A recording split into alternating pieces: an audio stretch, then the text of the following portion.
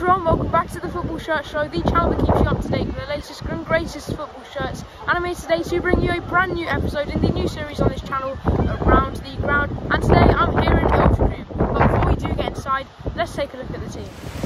Ilfracombe Town FC, also known as the Bluebirds, were founded in 1902. Over the years, from back when the club was first founded, Ilfracombe played in many different leagues, including the North Devon League and the Exeter and District League, and finished in various different places.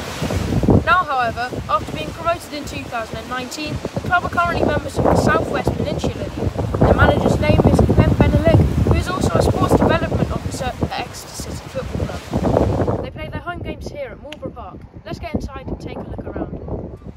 The site was bought in 1923 and has a capacity of 2,000 people, with 50 seats and around a quarter of the capacity being covered.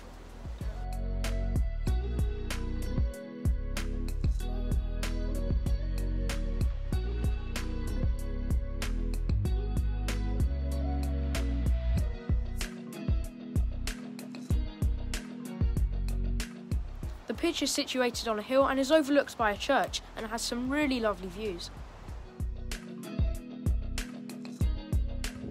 There's also a bush in the shape of a bird. I'm not sure if it's just a coincidence, but if they've done this on purpose, it's really cool. Joining me now is Matthew Hayne, chairman of Ilfracombe Town. How would you describe the club in your own words? A club run wholly by volunteers. It's a second full-time job for me. But my committee are doers, especially with regards to the ground. You'll see the pitch is looking excellent, although not marked.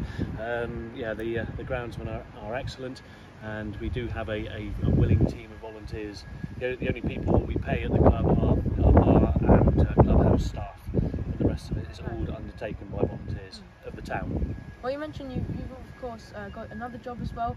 How does it balance itself out as the chairman of the club? Is it okay? Well, I run my own business and I'm an accountant, so running a football club and being in charge of its finances and the assets that we've got here is sort of hand in hand, but I do have to be very careful that one doesn't overlap the other.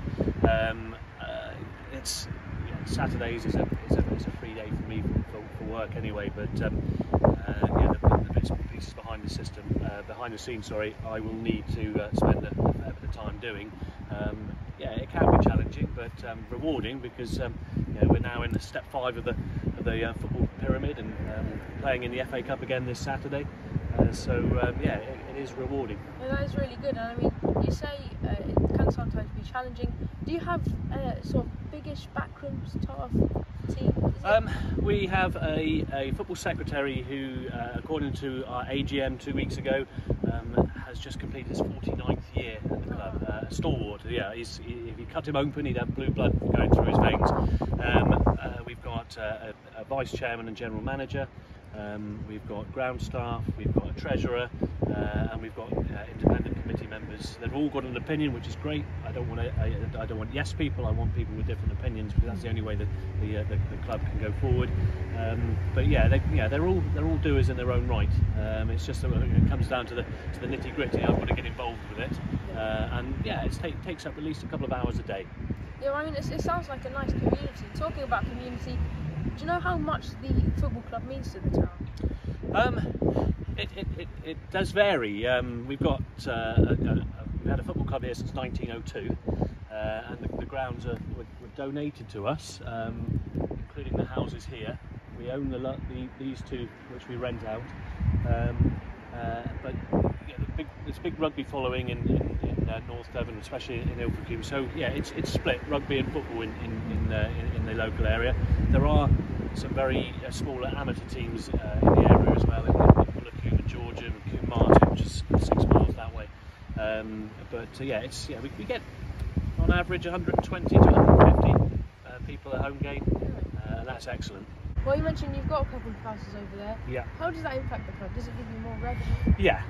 We rent the 2 houses on assured short hold tenancies, and the income then basically covers our overheads. So we've had a very difficult 18 months, as everyone has, with the pandemic, but they've kept us afloat, and obviously applying for all the FA grants and the local authority grants has kept us liquid through through the last 18 months, so we are able to start the new season in a very capitalised manner.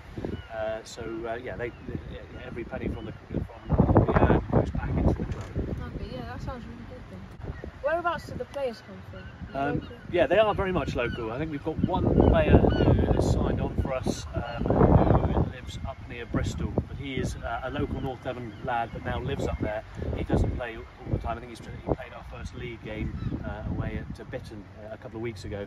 But yeah, we've got a group of players from Ilfracombe, from Barnstable, from Bideford, and from Torrington. Yeah, Torrington is 35-40 minutes drive away maximum. But yeah, we like to operate with local players if we can. Obviously, their availability dictates sometimes. Yeah. How did you actually get into football? Well, when I was a young man, I played, and I was fortunate enough to play in the Western League when I was 17, 18, and then played for the county and the region, and then went to trials at Birmingham and signed a traineeship there, but got injured, and I was only a player up there for 9 months, and I haven't really played since. I decided then I'd take up refereeing, and refereed up to Western League level. I gave that up when my children were born, but my son is now coming up 16.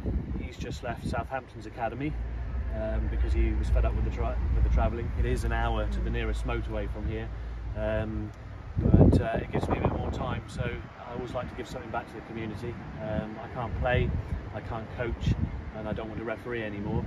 So the next best thing is running a football club. Yeah, well, it does sound like your life is heavily revolved around football then. So if my wife allows, yeah.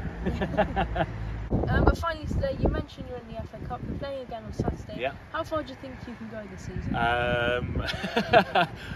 I take every round as it comes. Being the fact that we operate on a very shoestring budget here in Ilfracombe. Winning every round is a bonus because every round provides a reward, a financial reward. Well, yeah, good luck to you, good luck to the team. Thank you. Thank you so much for joining me. You're very welcome. Thank you. Matt's also really kindly offered to take us around the clubhouse. Let's go and have a look. Yeah, it's been extensively refurbished over the last 7 or 8 years. Prior to that, it was still very much a 1980s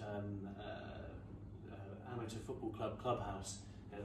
This wall was still in place. We've had to put steel across there, and there was literally an archway with a curtain here that separated the bar area from the function room area. We had no central heating, so any functions here in the winter were cold. They needed some dancing to warm up. But now the previous chairman, Trevor, he came in I think 2015. He's a builder, and so he's done most of the work himself. And it's a sellable area now. We do have a lot of functions up here, weddings, wakes, birthday parties, any kind of function that people want, then we can accommodate them. And so we've got a fully stocked bar. Once you've gone, I might help myself. Around the clubhouse, on the walls are different pieces of memorabilia, ranging from photos and trophies to shirts and flags.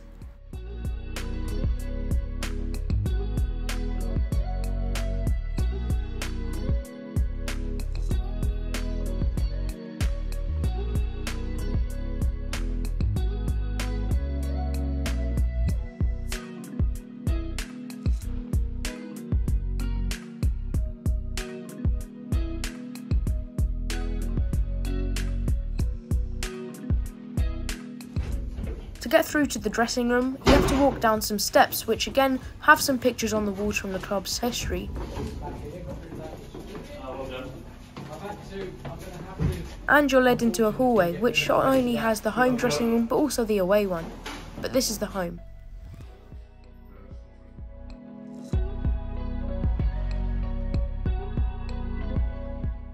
We also got to see the shirts. This is the home one, and I really love the blue and white working well together and the stripy background. And this is the away one, a lot more flashy but still very nice.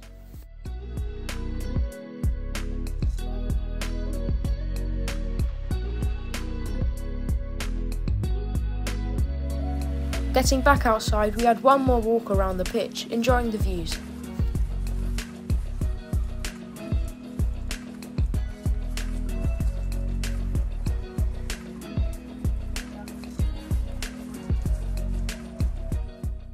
Parked outside of the ground is the team's bus, which is not only eye-catching, but really cool. But there we go, that does about wrap up today's video from North Devon. Before I do go, however, though, I would like to thank Matt for arranging this all, and of course good luck to Ilfracombe Town Football Club for this season. If I do ever visit here again, I'll definitely make sure to pop in and say hello. But there we go, like I said, that's the end, so please make sure to like, subscribe, share and comment if you did enjoy, and I'll see you in the next one. Bye.